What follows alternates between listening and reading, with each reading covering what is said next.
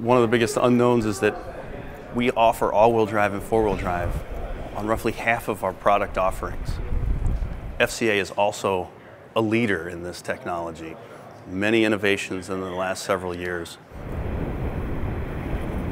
Those systems that are more of our new technologies are based on fuel efficient in the front of our minds. So a disconnecting Chrysler 200 or a disconnecting and with low-range Jeep Cherokee, they can experience how the responsiveness is there from one of their driver inputs or when the vehicle encounters a surface and how it responds.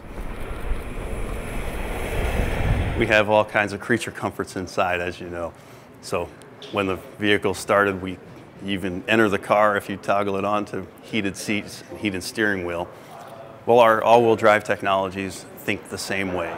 They identify when it's cold, they can identify when it's slippery, and they can engage and begin to prepare to send torque to where it's necessary before you need it.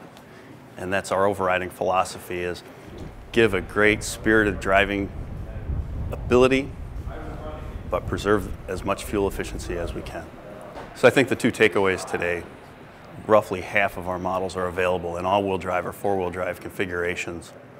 And the second item is that the sophistication that FCA has put into those systems is definitely best in the market.